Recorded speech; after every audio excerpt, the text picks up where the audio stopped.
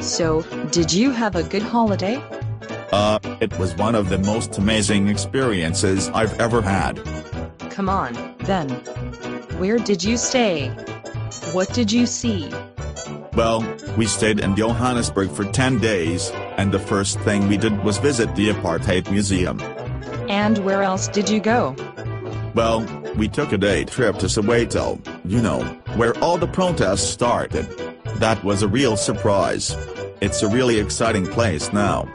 Wow. Then we went to see some tribal dance, and we took a lot of photos. And we traveled to other places outside the city. We saw an old mining town. What a great holiday. Indeed.